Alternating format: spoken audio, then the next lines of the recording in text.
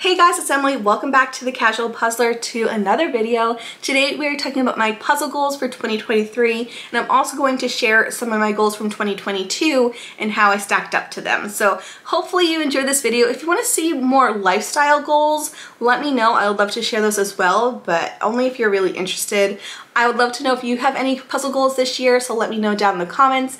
And we do have a giveaway today, and I don't have the physical giveaway item because it is a gift card for Art and Fable. It is for $25 from them, so thank you so much. This one unfortunately is just for US subscribers because it is in US currency. I have been enjoying their puzzles for years now, since they only had 500 piece counts, and one of my favorites of all time is called East of the Sun, West of the Moon. I moved it. Oh, it's at the top. East of the Sun, West of the Moon. I've done that at least 4 or 5 times. Absolutely love that one. So if you are US and want to enter, please make sure to do the things down below.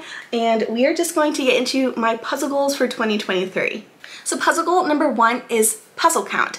This year my goal was to do 100 puzzles. I did 104 according to my Excel sheet, but I feel like I'm missing a few. I know when I was looking at it earlier, the puzzle count didn't include that big box set that I did. It was like 8 puzzles all in one. They're all like 300 to 500 pieces. I only included it as one puzzle, but I did 8, so it's definitely more than 100. Definitely beat that goal. Super excited about it. It was really fun throughout the year to just see like how many away I was from that goal, how many I needed to do each week to get to that goal. I really did track it every single week, and it was just fun to just gradually get closer to it. So I was really happy with that.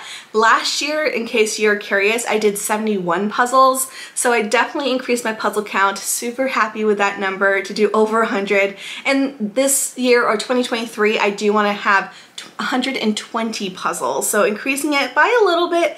I do want to increase my puzzle piece count, which will be goal number 2, but I do think I can easily get 120, especially since about 80 of those puzzles that I did this year was since I graduated. So the first half of the year didn't do too many because I was in school and doing my capstone and graduating and all that stuff, and then I graduated and just like did a ton of puzzles, which was really awesome. So definitely think I'll be able to hit my 120 mark.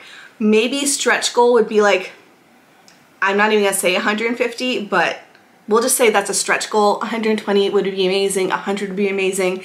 But I also need to take into account that goal number 2 is piece count. Now, I really haven't had a goal for piece count. I've just been doing whatever puzzle suits my fancy. I tend to go towards the lower piece counts because 1, I don't have a ton of space. 2, I have cats, so I like to do it in one sitting, and I really can't keep them away from my puzzle area. And 3, I just like having quick, fun little puzzles. I like spending like maybe 2 hours in the evening doing a quick puzzle and call it a day versus having it out on my table for days and days. So with that in mind, I do want to increase my piece count next year, especially since we are purchasing a new place. We can have a new setup for my puzzle room. This is all stuff me and Dave has talked about in our goals for our next house. And so we do want to find a bigger puzzle studio for me to work in, and something that can be completely cat-free, so that way I can do those larger counts and then keep them up. I'm just excited for it.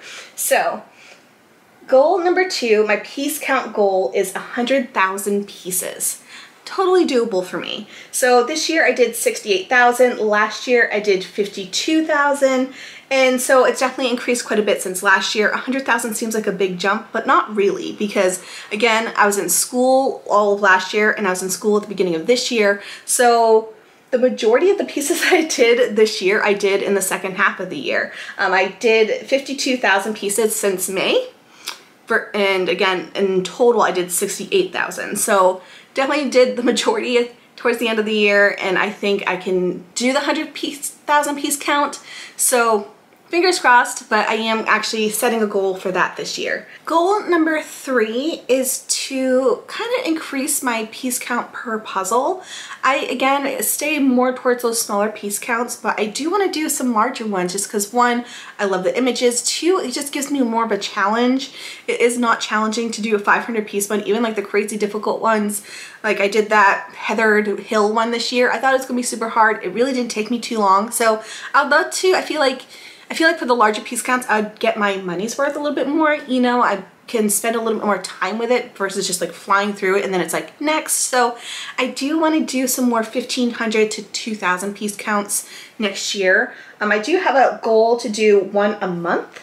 So I would love to do again a 15 piece or 1,500 piece or higher next year each month, which I think will be doable. You know, it's doable. It's a little bit of a challenge each month, and it just branches out to different images. There are a couple that I have in mind already. I do already own maybe 4 or 5 2,000 piece counts that I want to do like at the beginning of the year.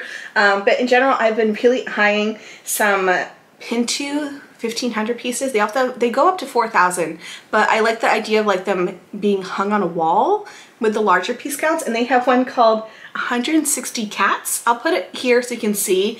Looks very doable for a larger piece count, and I think it'd be so much fun. And then there are a couple larger piece counts from Schmidt that I've been eyeing. So those are the 2 that I'm thinking about like purchasing next year.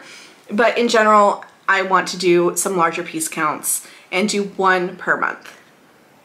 Now that I'm thinking about it, I might have to alter that a little bit for the months that we are in temporary housing. Maybe it'll have to be dedicated 1,500 pieces, just because that's how much my puzzle table supposedly can hold. So goal number 4 is I do want to complete my 6,000 piece Clementoni puzzle. It's called Downtown. Again, I'll put a picture here on the screen. My issue with this one is, unlike other puzzle brands where you have a larger puzzle, it's like broken up into segments. It's not. So it is like a own 6,000 piece full-size jigsaw puzzle with all the pieces together, which kind of makes me a little bit nervous because I've never done anything that big. But I think it would be a fun challenge. It might be something that I only do a little bit every now and again. So depending on our living situation, I may be able to keep it out for like an extended amount of time, or I might just have to dedicate a lot of time to it at once, and we'll see. Goal number 5 is to continue my Around the World series. I have been loving that series so much. I fell off a little bit, but I have showed a few other brands within the mix. It just hasn't had its own dedicated video. Like Pintoo is from Taiwan, and then we have the Casterland, which is from Poland. So I have done some Around the World videos, but I definitely want to get back into it because I have so many beautiful puzzles from all over. And so I want to do at least 2 a month. So for next year, I'm going to definitely feature more brands from all over. So again, if you are in a different country than me, please let me know some brands that I should keep my eye out on. I have a whole dedicated playlist if you're new here about puzzles from all over the world. So let me know which brands I should think of. And then finally, we have my final goal, which in general, I just want to feature smaller brands and discover new brands. So I love featuring like the bigger brands like Ravensburger and Schmidt and New York Puzzle Company, but there are so many such nice small independently owned companies that are doing great things. They have beautiful artwork, and I'm just so intrigued by them. I think the reason that I typically don't go that route is because of price point, because I mean, I could get 3 New York Puzzle Companies to say 1 Soonest puzzle. I feel like a lot of it is price, so I do want to just be mindful of the puzzles that I'm taking into my collection, and I would love to support smaller brands and feature them on my channel. That way you guys can see other brands out there. It's one of my favorite things about the puzzle world, or at least for this channel, is I just like to review puzzle brands. And I would just love to feature some that are totally taking up my Instagram. Instagram is such a risky thing for me to look at because I feel like every single day another brand shows up on my feed and I'm like, oh my goodness. So I would love to find some more smaller brands and feature them on my channel. 2 brands already that are on my like the top of my wish list, but I do have that whole wish list video, but I would love to try Grateful House and Tanya Wicks. Those 2 are definitely on my list. I did purchase a couple Tanya Wicks that aren't here yet. I'm very excited about it. Anyways, hopefully you enjoyed this video. Again, I would love to know some of your puzzle goals down below. Again, let me know if you're interested in learning about my other goals. Thank you so much for tuning into this video. Also, thank you to Art and Fable for providing the giveaway, and I will see you guys in the next video. Bye!